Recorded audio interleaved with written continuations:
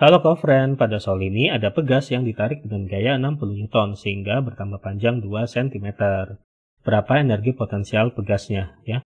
Oke, misalkan di sini kita memiliki pegas yang kita tarik dengan gaya F mengakibatkan pegasnya ini bertambah panjang ya. Nah, kemudian ketika kita memberikan gaya sebesar F kepada pegasnya, maka pegasnya ini akan mengerjakan gaya ya. Gaya yang dikerjakan oleh pegasnya itu sebesar Fp ya. Arahnya itu berlawanan dengan arah gaya yang tadi kita berikan ya, seperti itu. Seandainya pegasnya kita tahan di sini ya, kita tahan di sini kemudian kita jaga agar pegasnya ini diam, maka berlaku hukum 1 Newton yang mengatakan bahwa resultan gaya yang bekerja pada pegasnya ini dalam arah yang vertikal itu sama dengan 0. Ya, seperti itu. Lalu di sini kita tetapkan untuk gaya yang arahnya ke atas dikasih tanda positif, yang arahnya ke bawah dikasih tanda negatif ya, sehingga Fp min F sama dengan 0 ya. Lalu min F-nya kita pindahkan ke ruas kanan.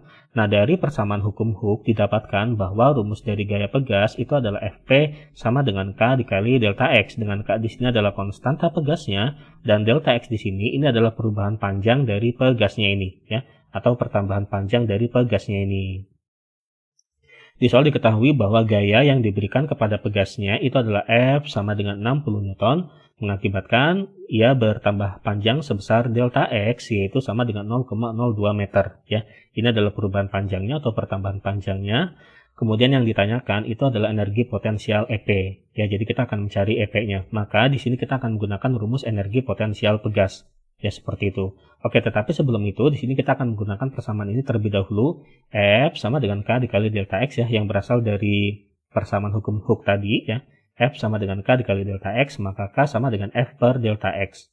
Ya, jadi kita akan mencari K-nya terlebih dahulu ya, konstanta pegasnya sama dengan gaya yang diberikan dibagi dengan pertambahan panjang pegasnya tadi ya, gaya yang diberikannya tadi 60 Newton dan pertambahan panjang pegasnya ini adalah 0,02 meter. Setelah dihitung didapatkan hasilnya adalah 3000 Newton per meter. Maka di sini kita akan mencari energi potensial pegasnya dengan menggunakan rumus energi potensial pegasnya itu adalah EP sama dengan setengah K delta X kuadrat. Ya, jadi energi potensial pegasnya sama dengan, oke ini setengahnya, kita jadikan 0,5, K-nya didapatkan tadi 3000, dan delta X-nya tadi adalah 0,02, setelah dihitung didapatkan hasilnya adalah 0,6. Jadi ternyata besar energi potensial pegasnya itu adalah 0,6 Joule, di opsi jawabannya itu adalah yang B. Oke, nilai jawabannya, sampai jumpa di pertanyaan berikutnya.